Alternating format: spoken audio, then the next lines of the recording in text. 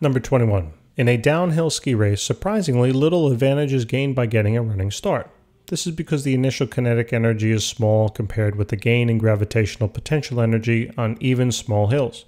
To demonstrate this, find the final speed and the time taken for a skier who skis 70 meters along a 30-degree slope, neglecting friction. Okay, so letter A is going to be starting from rest. All right, so let's write down. So we got a little picture over here, right? Going to ski 70 meters. It's a 30-degree slope. And in this particular case, the velocity initially will be 0. So there's a couple of ways we can approach this problem, but let's approach it from an energy perspective. All right, since there's no friction, it says neglecting friction, right? Remember that now, so this is for letter A. Remember that the initial energies will be equal to the final energies. Okay, so there's two major energy values right in this problem. We have both kinetic because there's motion and potential because there's a height. So I know that the kinetic energy initially plus the potential energy due to gravity initially should be equal to the kinetic energy at the final point plus the potential energy at the final point. So let's just try to now expand on these a little bit, right, by thinking about what the kinetic energy is equal to and the potential energy is equal to. So the initial kinetic energy can be rewritten as 1/2 mvi squared plus then the potential energy is mghi for the initial height will equal then 1/2 mvf squared plus mghf. Okay, notice all the terms have mass in them, right? So I can factor them out and just cancel them. All right. So now let's think about the initial kinetic energy. What did they tell me the initial velocity was for part A, or of the skier? They said it was 0. So what happens to the whole first term? The whole first term cancels out. So basically the only thing I'm left with is the potential energy, right? So potential energy is G, which is, let me just leave it as G, times then the height. Well, did they give us the height of the person? They didn't, right? But don't fret. They didn't give us the height, but could you find the height? Can you find this height? Well, think about what you know. That the skier traveled 70 meters, right? And that's this distance here in yellow. The angle's 30. How do you find this side of the triangle, right? It's simple. Not cosine, sine, right? You know the hypotenuse, you know this angle, you're looking for the side opposite. Therefore, it's sine, right? So sine of theta will be equal to opposite over hypotenuse, okay? So then the sine of 30, all right, will be equal to the height over, right, 70, okay? And then just to find the height, just cross multiply, right? So height is really going to be 70, right, times the sine of 30, okay? And I'm just going to plug that in for the height here, all right? So we'll do, so actually, you know what? Let me just leave it in terms of HI for now. Just remember that the initial height is this value. I'll plug it all in later, okay? All right, so we found that. So now we're looking for the final velocity, right? That's essentially what they're asking us for, right? They want to know the final speed, and therefore that will come about from the final velocity. So our unknown here is the VF. Great, that's squared. And then plus now, what is the final potential energy? Well, the person eventually reaches the ground, right? So what's their height now? 0, right? It's 0. So what happens to that whole term? It cancels, all right? So simply erase this. And now this is our formula. Remember, we need to find the final value. So let's just do a little algebra now. So we can simply divide this right side by 2.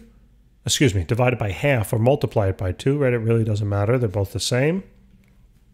And then you'll get G times the initial height all over 1/2. And that will equal then the final velocity squared. And then what do you have to do? You got to take the square root of both sides, right? So let's take the square root of both sides, and I'm just going to erase this square.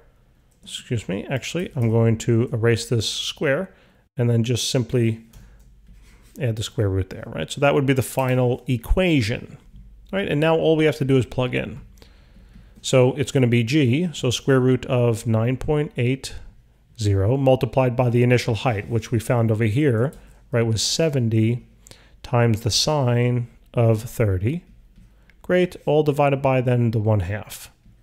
Okay, so sorry about the little bit at the bottom there, but the final velocity will simply be, let's plug it into the calculator, so square root of 9.8 times 70 times the sine of 30, all right, all divided by 0.5. So we get a value of about 26.2.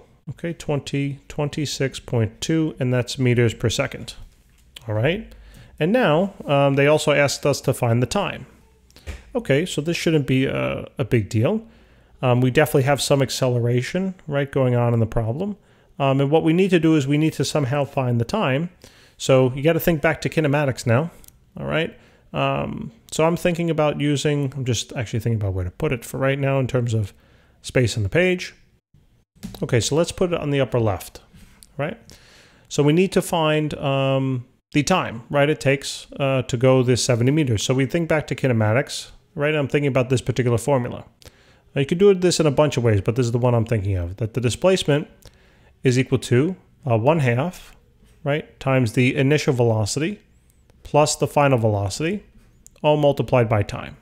Okay, so now considering this assumes constant acceleration, right, which we do have in this case, because because we're not really taking it, gravity is acting, there's no friction, there's no air resistance, nothing like that.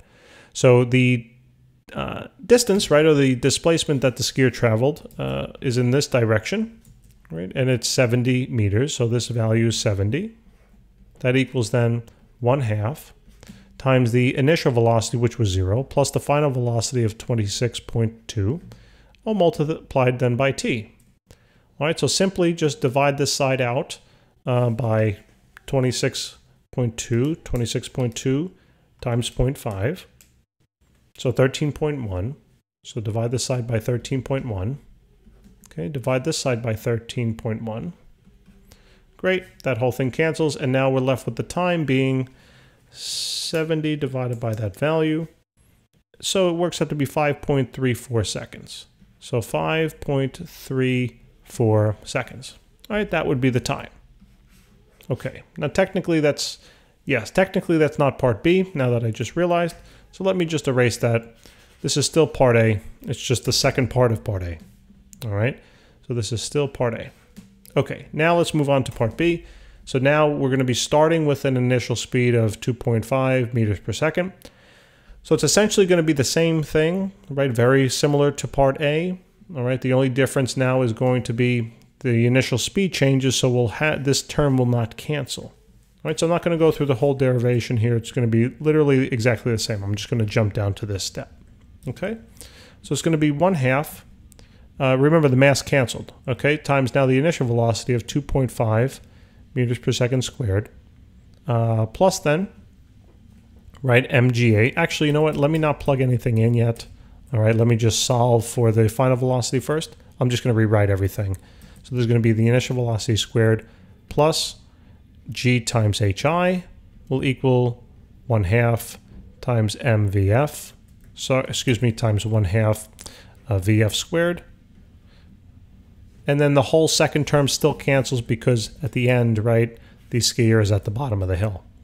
So simply divide out now the 1/2, right? Divide this whole side by 1/2. Okay, divide that side by 1/2, and then you'll take the square root, okay? So we'll have 1/2 vi squared plus ghi all over 1/2 will equal vf squared. Remember, just take the square root of both sides, and then you'll get rid of that square. So this is the final formula, okay? So now I can just plug some stuff in, right?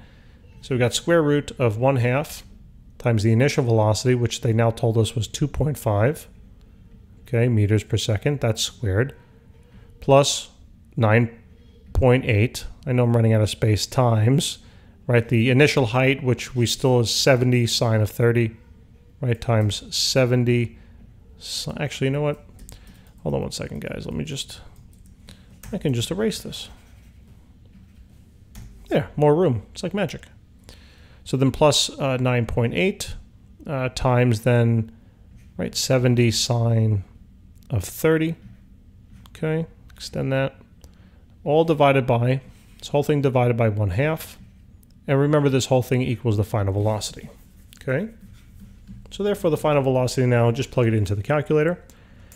So square root of 0.5 times 2.5 squared plus 9.8 times 70 times the sine of 30. All right, that whole thing divided by 0.5. So this works out now to be 26.25, right? I mean, the problem here is, in terms of significant figures, I have to, you know, I have to round to 2, but if I round to, I have to round to 3, but if I round to 3 sig figs, you know, I'm going to get exactly the same answer as I did before. So I'm going to extend this a little bit to 26.25. Okay, so that would be the final velocity here. So you're already noticing, right, that it really doesn't make that big of a difference at all. And now, if I were to have to solve for the time, okay, so let me now do that. So now let me solve for the time. I'm going to do the second part of part B at the top here. All right, same formula as before. Displacement equals 1/2 times the initial velocity plus the final velocity times time. All right, so the displacement here is still 70. 1/2. Now the initial velocity changed, right, is 2.5. The final velocity is slightly greater of 26.25 times the time.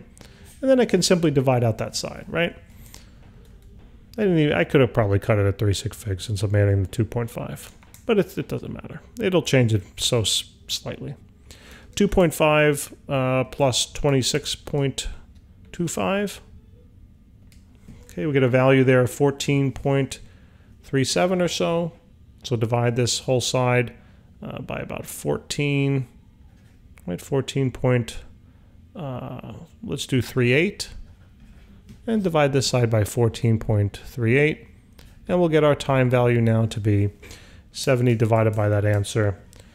So it works out to be about 4.87, right? So 4.87, and that's in terms of seconds, right? So as we can see now, if we compare, you know, the two times, just by starting out a little faster, I mean, we should expect the time to be faster, but it's not significantly, right? I mean, we're talking about, what is this, 0.5 of a second in terms of the difference, right?